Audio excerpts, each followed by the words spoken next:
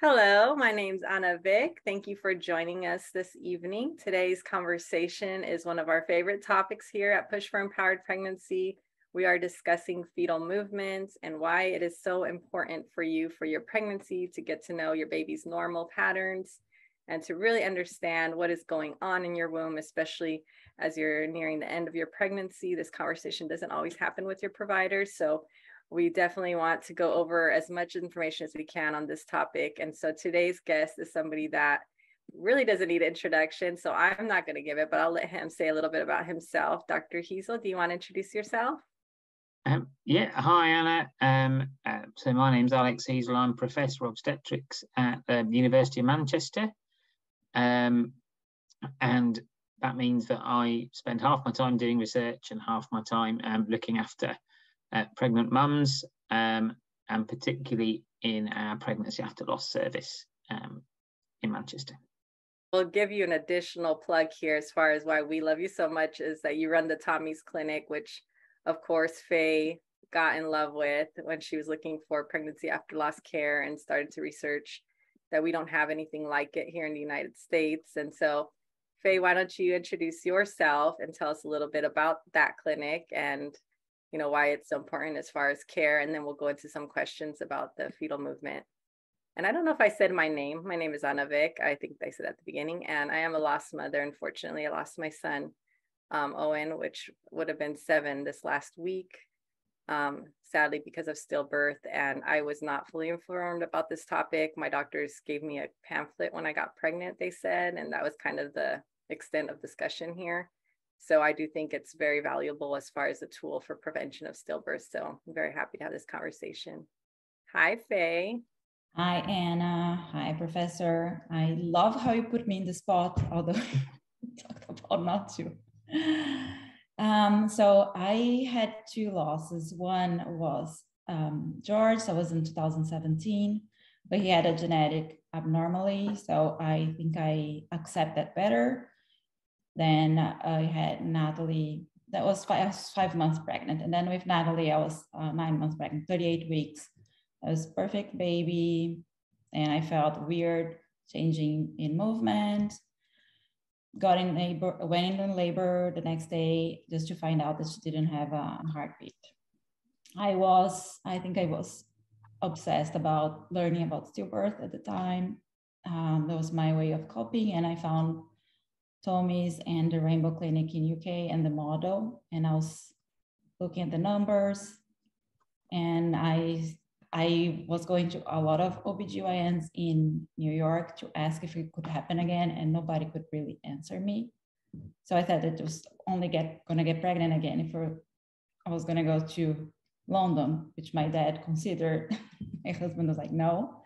Then we had the idea of bringing that care model here to United States.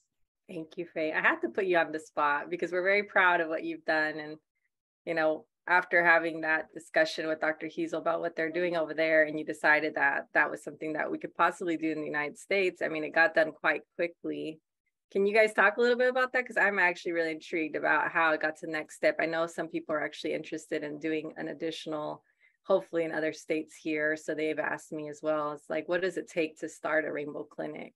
In terms of what it takes to start a Rainbow Clinic, I think is the first thing is staff who are interested and who are able to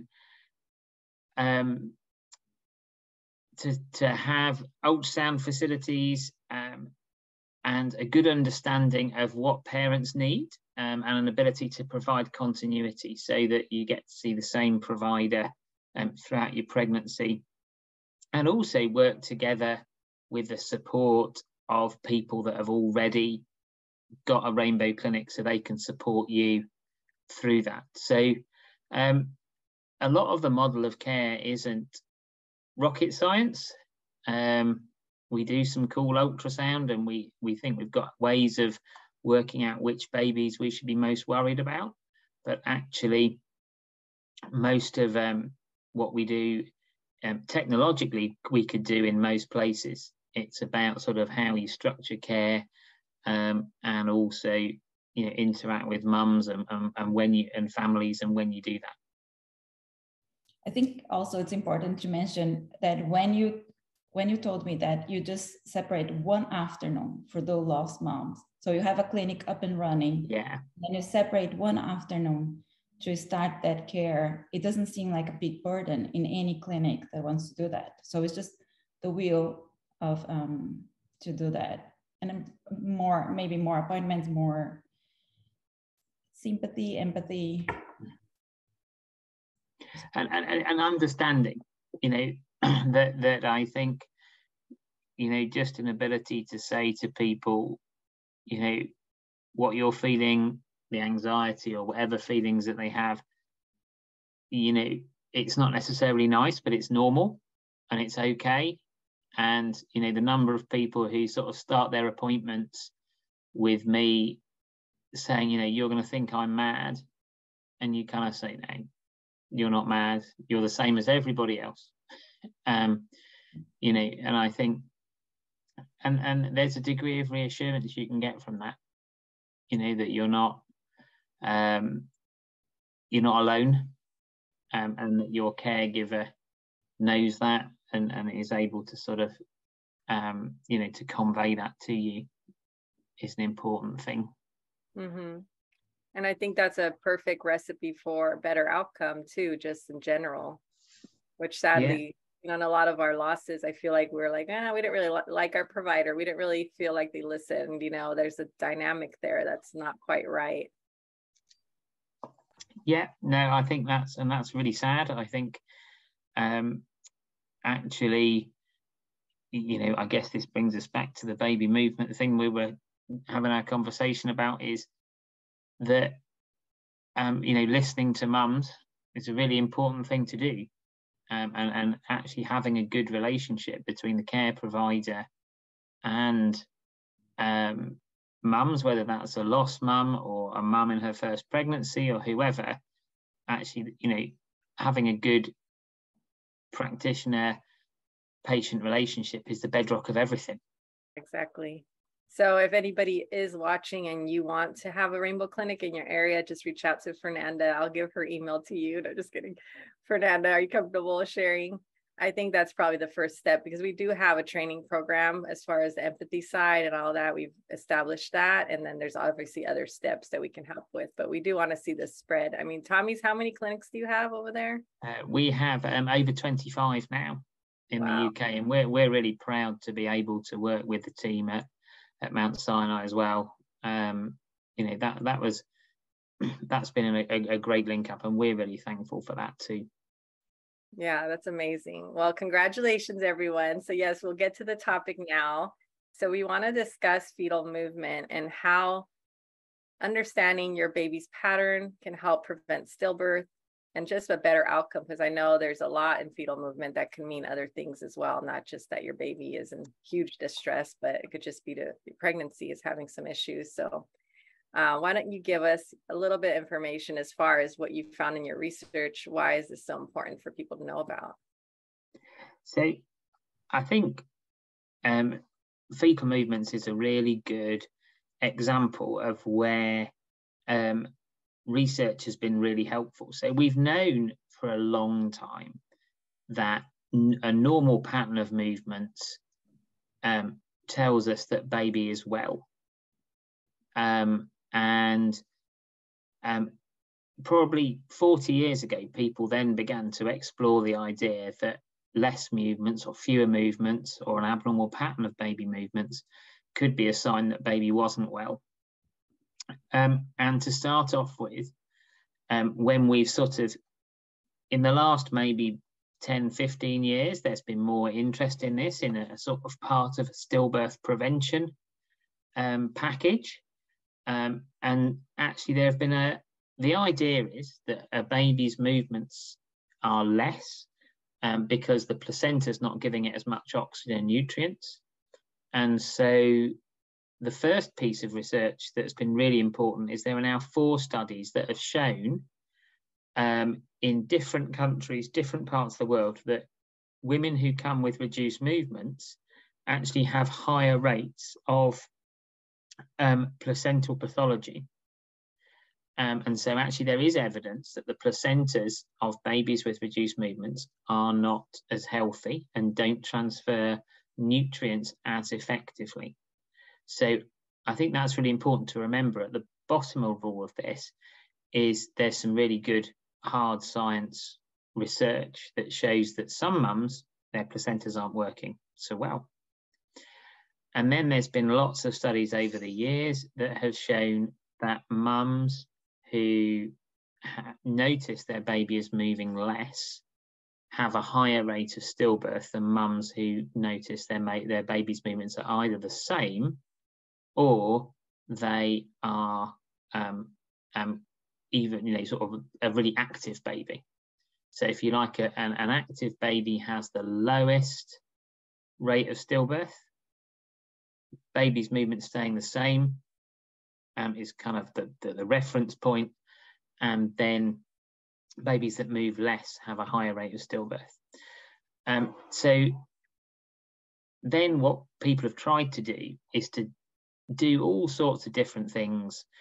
And so about 30 years ago, there was a clinical trial that was based on 10 movements in 12 hours, which we now know is at the absolute kind of lowest end of what would be normal for a baby. So it was also applied to everybody. So even if your baby normally moved 100 times a day, and then one day it moved 20 times a day, then they would say that was still fine, even though that baby was moving a fifth of the amount of times that it would have been normal for that baby.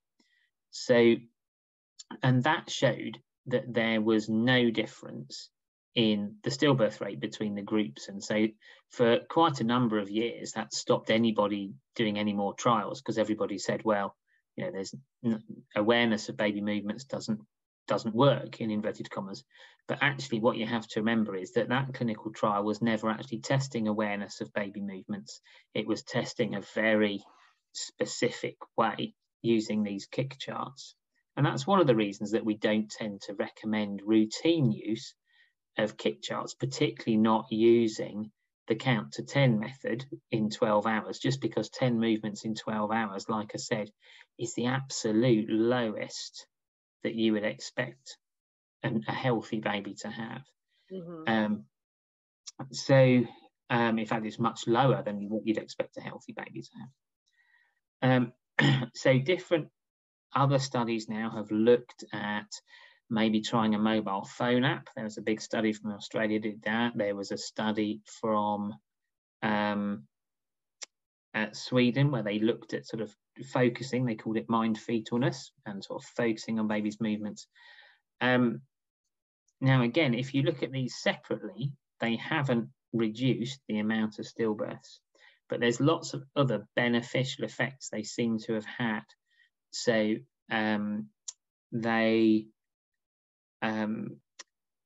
being aware of your baby's movements seems to increase the bonding between mum and baby. It actually reduces mum's anxiety. So actually, far from increasing it, which a lot of providers are often worried about, if we tell people to be aware of their movements, you know, everyone's going to be really anxious. Actually, that's not the case. If we give women information, their anxiety goes down. There are fewer babies admitted to the NICU. There are fewer neonatal deaths. So there's lots of benefits. And so I think what we need to do is to move away from these sort of rigid, you know, alarm limits, many of which were never really developed in a very robust way in a general population. And actually listen to mum. So if a mum comes and says, I'm not happy with my baby's movements, my baby's moving less than it was, then, you know, we should take that seriously. Mm-hmm. And I know you're quite comfortable with saying less, and I know you don't necessarily want to have this conversation, but we did just make a post with Mommy Labor Nurse confirming that if you have kind of a wild surge at any point, that there might be something going on. And, you know, there's not a lot of studies for that per se, but anecdotal with families.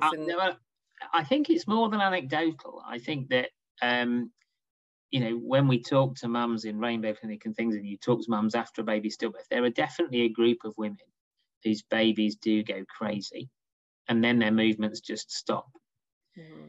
The problem that we've had is, and you see again, you see the same association with this bit of really, this one-off period of very, very vigorous activity, and then a cessation of baby's activity, and not, and we see that link with stillbirth.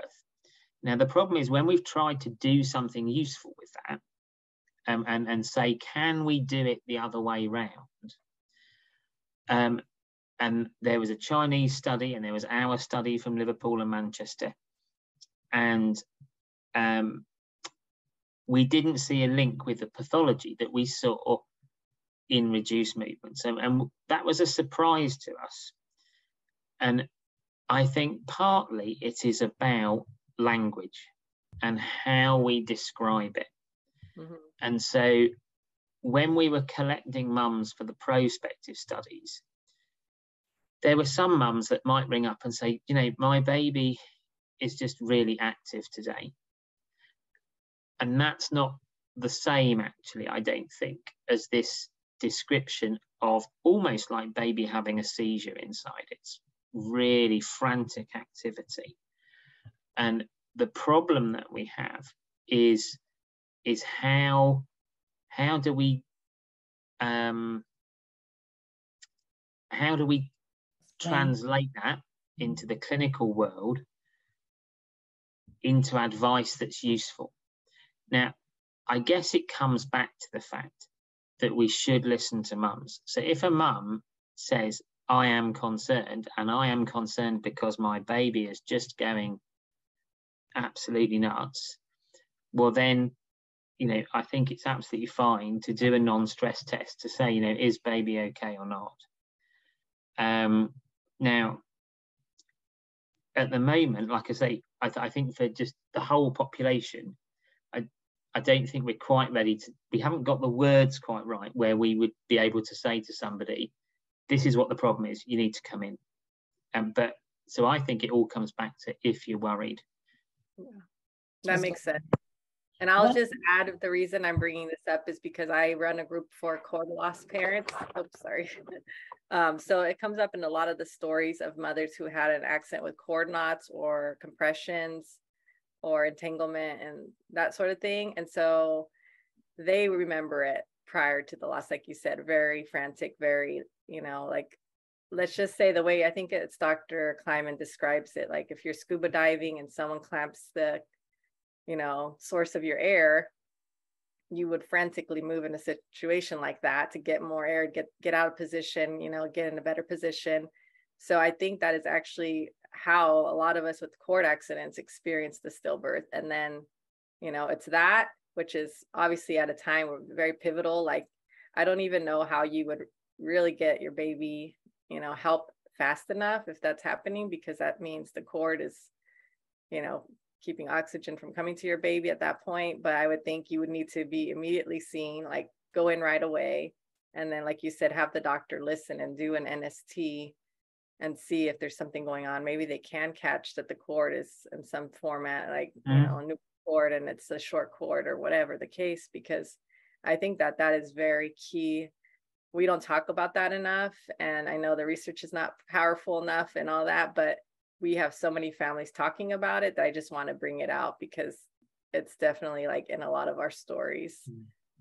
I mean, I think it's really important that actually that's our starting point for research. So I would always encourage people to have those conversations with providers, because if we don't, and researchers, because if we don't have those conversations, then we don't get our research questions right. So I think it's really important that, you know, we don't dismiss things as anecdote. And, you know, I think one of the advantages I've felt over the years of having the conversations in Rainbow Clinic and also with bereaved parents after that, you know, coming back for their postnatal visit, is that people, that's when you learn stuff. When you're listening to people, you think, oh, that's where all the ideas for the fetal movement research came. It was clinicians listening to mums who'd lost babies, who were telling them all the time their baby was moving less, and it was moving less for much longer than their baby had been dead for. This wasn't simply, no movements because the baby had died. Yeah, so right. Have those conversations. We're live right now, so I want to read you one of the parents' story here. She said, my stillborn baby had both combined significant decrease in movement for 5 days, one evening of really crazy activity, which was actually similar to his normal movement before the decrease. And then the next day at a normal appointment, they found out that he was dead. When I told them the moment of the movement was decreased, they told me it was just fine, that his movement was so reduced for his normal, as long as I felt any kind of movement for like 10 in an hour. But I told them they were just so weak compared to his normal. She would have given anything if they'd done the NSD. So I guess they didn't do anything investigation wise. And she brought this up. So I think I think it's really important that we try and we need to couple things together, don't we? There's no point in, really educating mums about awareness and when to go in and to present with concerns, if when mums present with concerns, they're just dismissed and, then nothing happens. So, ideally, we would be able to encourage women to present when they're concerned. And we would normally, I think as a rule of thumb, I normally say to mums, if you're worried, don't sleep on it.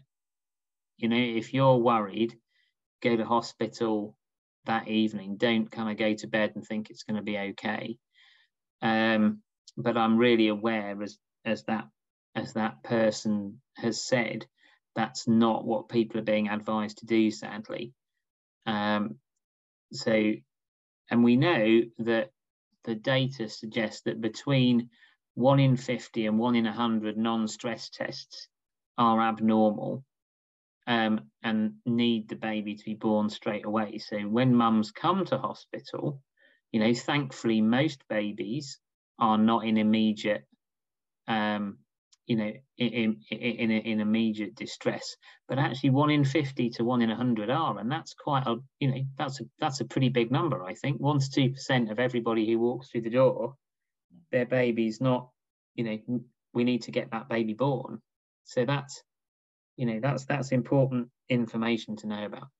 And what do you tell the moms now they're listening to us? How do you teach them to track the movements or the patterns? So we would normally say that most babies have a pattern by 28 weeks of pregnancy. Okay. Now, some really naughty babies still don't, and I always feel really sorry for my mums, particularly in the pregnancy after loss clinic, in Rainbow Clinic, whose babies still haven't got a pattern because they're kind of already super stressed. But most babies do have a pattern by 28 weeks. And that pattern may be like the time of day when a baby's active. It may be times when you're noticing it. For example, a lot of babies are most active in the early evening after a meal. Mm-hmm. And also that may be the time when you're sitting down and being able to focus. So that may be also contribute to whether you're aware or not. And I would say, if you're concerned that your baby is not moving, either we know that actually both the strength of the movements and the frequency of the movements are both important. So if your baby is not, is moving less, significantly less strongly or significantly less frequently, then, you should probably give your maternity provider a call. I have another good question in the chat. She was kind of asking, how do we get providers to ask more about fetal movement? Because a lot of ours just say, is baby moving okay today? Or is baby moving? And it's very vague. There's not really this conversation, like I mentioned in my story.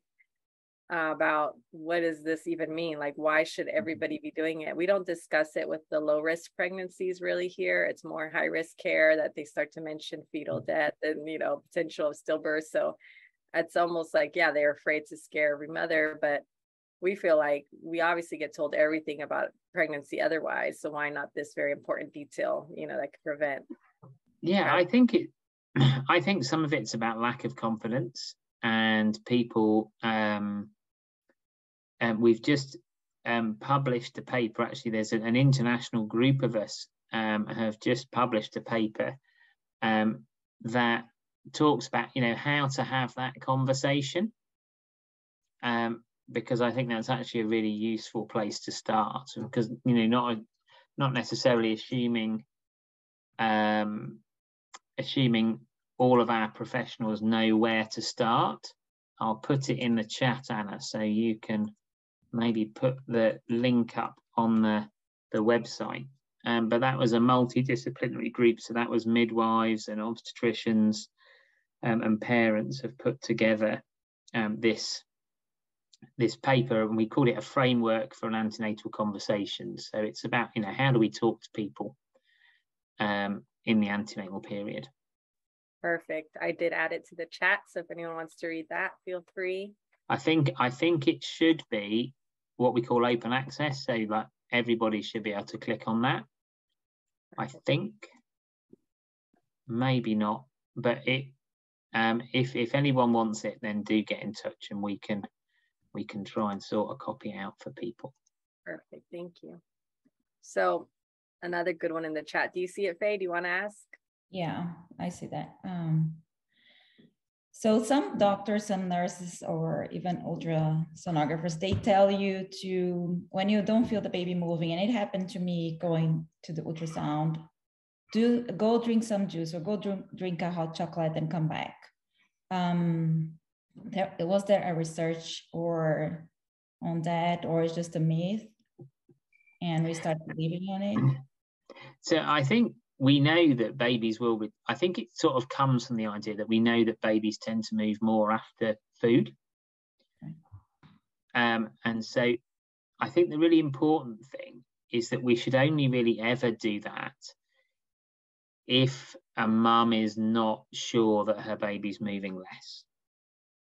Whereas if the mum is already saying to you, I know my baby's moving less, then, you know, don't tell someone to go and drink some orange juice, because you shouldn't, you know, what you need to be doing is putting someone on a non-stress test and finding out straight away, making sure the baby's alive and is it distressed. That's the question you need to ask.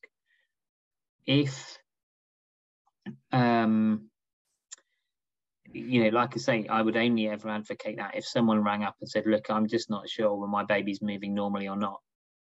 You know, I'd say, well, you know, how worried are you? And if they say, well, I'm not that worried, so, well, you know, drink, you know, have a drink, and think, you know, focus on baby's movements for 2 hours. And then if you're not happy, I want to see you. If they've already called me up and said, my baby's not moving normally, then their baby's not moving normally. I don't want them to wait any longer. Right. So we're working on a consensus statement that we're going to go around the internet, and they did something similar in the UK. So we're having, I think you're actually one of the doctors that is okaying our wording that we're going to erase the internet of misconceptions on fetal movement. And that's kind of where this paper really originates from. We feel like if you're Googling in the middle of the night, is my baby moving like normal? That should be a sign to yourself that you are concerned, you need to go in right now. So that whole document is pretty much saying that. It's not giving you advice for kid counting. It's not telling you to drink anything. We're just saying go to get checked out immediately, because we do feel like if you're looking that up, there's a reason, you know. So we actually Google was super helpful. So if you Google that, it used to bring up all sorts of stuff, some of which was helpful, some of which wasn't. And we were actually able to work with Google to sift out some of the bad information. And so now you get much better advice now. So you work directly with Google? Yeah, so actually there was someone in Google contacted us. And they were really, really helpful. So yeah, it now signposts to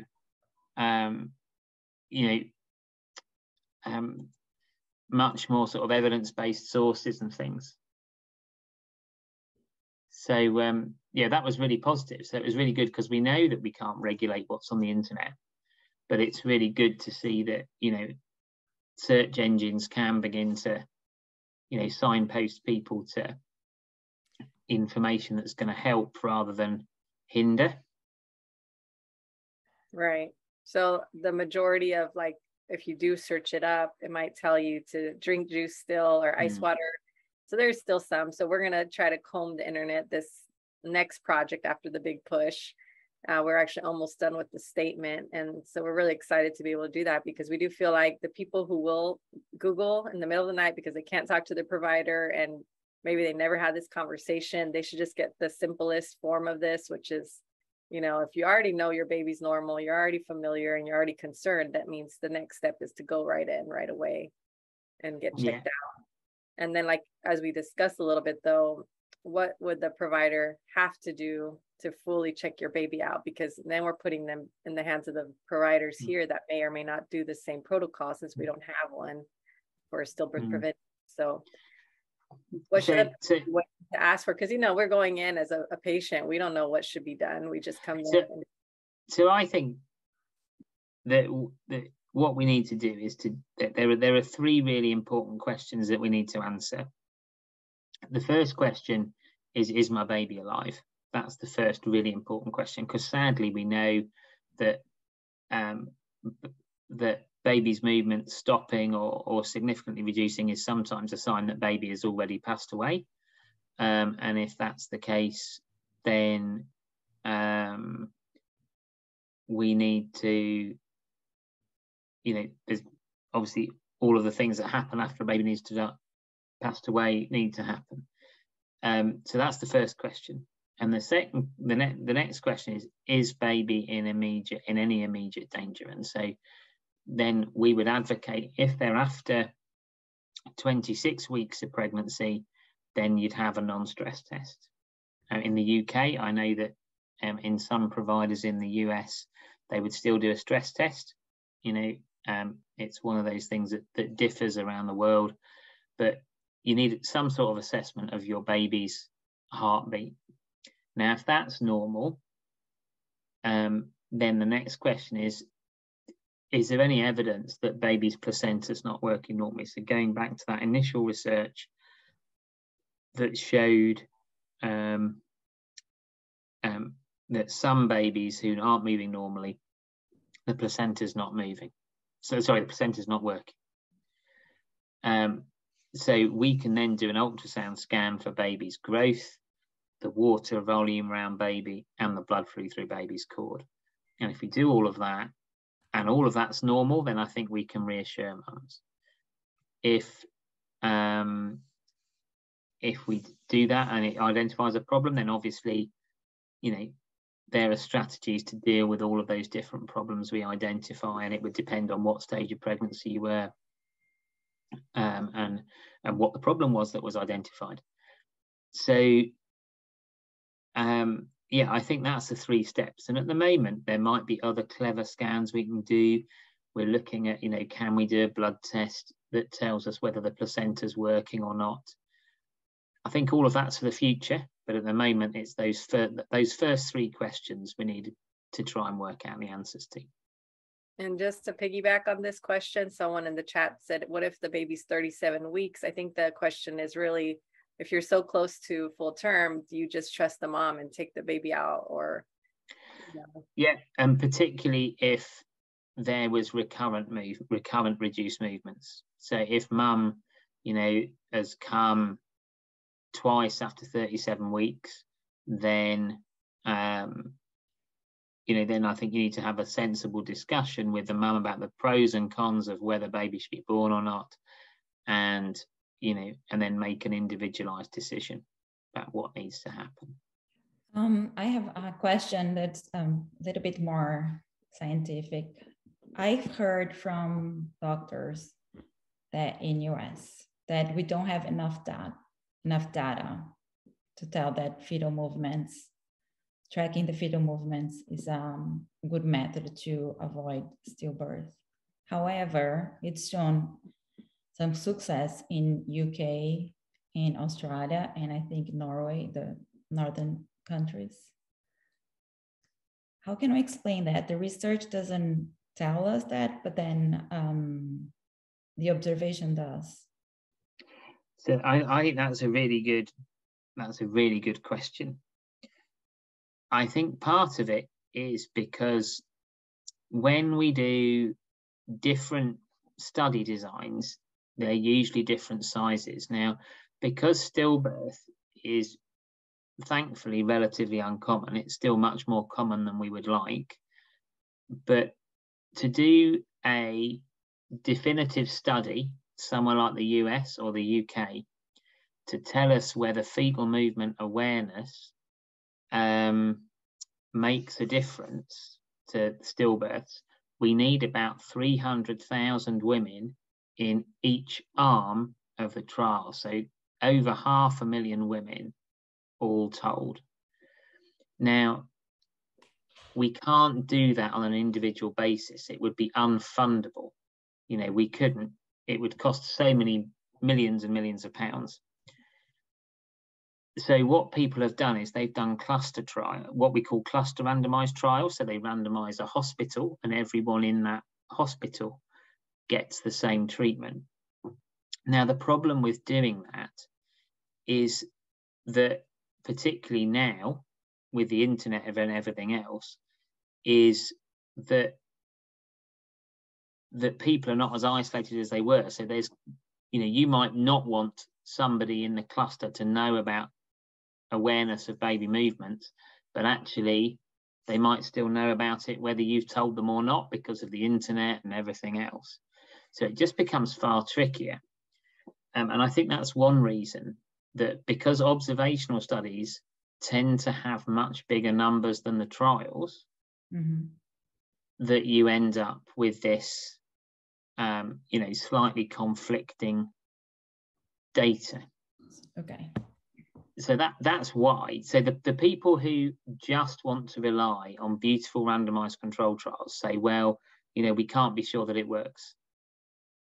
However, the world's more messy than that, isn't it? We don't do everything because there's a randomized control trial. So no, I say that all the time, because obviously in your country too, there is more awareness of fetal movement already. There's a lot of awareness, a lot of programs and protocols, everything. So to do the study, I think actually the United States would be a better area. If anyone absolutely. And I think we don't have any awareness, so help us spread the awareness and also do your study here. I think that's a really good point, actually, is that the US would actually be a really good place to do a study, because also you could argue it's sufficiently big that you could have geographically separate clusters. So I think actually the US is somewhere where we should think really carefully about whether this might be the best place to do a study like that, because that's what we need to do really to kind of end the argument. Okay. However, for the creep death or seeds that we call here, there was not done like a randomized trial, right? So absolutely. How many babies we saved since then? And I think that's a really important thing to remember, is that there was never a trial about putting babies on their back to sleep. Yeah. But actually, because somebody, the same observation kept happening again and again and again, that people, people won an argument, essentially. They kind of said, you know, are we going to do any harm by doing this? You know, because actually that's the other thing is we don't want to do anything that's harmful. And, you know, the Back to Sleep campaign people said, well, actually, you know, how harmful is it going to be to put a baby that's back to sleep? And they said, okay, well, it isn't. And then they showed that when you had the campaign, SIDS rates dropped enormously. So, yeah, I think it's a really good analogy. My follow-up really on that is as well, like, how do you actually perform a stay like that? I feel like it's not okay. I feel like I would be really angry if I didn't get this information and then all the other women got it and you guys were just experimenting on my family, like to see if we will survive pregnancy without knowledge. Just knowledge. I guess it's tricky. You know, it's tricky, but you wouldn't deprive anybody of the care that they already have. You would never take away from anybody. You know, you couldn't put anybody in you know, like in sort of some sort of hermetically sealed room and say, no, you're not allowed to go on the internet and you're not allowed to learn anything or do anything. But I think what you're saying is, and has come out from the things that you've read, actually, the intervention really would be about educating women, but also educating professionals to make sure that when women went to hospital, for example, with reduced movements, they weren't dismissed and their concerns weren't dismissed, because there's no greater disincentive than if, you know, you've been told to go in and tell someone your baby's not moving, and then you go and do that and someone says, you know, that's a bit silly, why have you bothered coming in? You know, because then you'd think, oh, well, I won't bother doing that next time. And that's really, really critical, because we know that mums who have more than one episode of reduced movements are actually at a higher risk of stillbirth than if you just have one. So actually dismissing people's concerns and making them feel silly that would stop them coming back to hospital again is actually a really, really bad idea.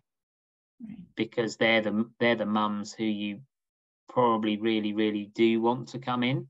Yeah, I mean, any good doctor that I've spoken to about it is like, of course we want them to come in anytime. And I think that's the thing, is it's about, if we can just generate that evidence, that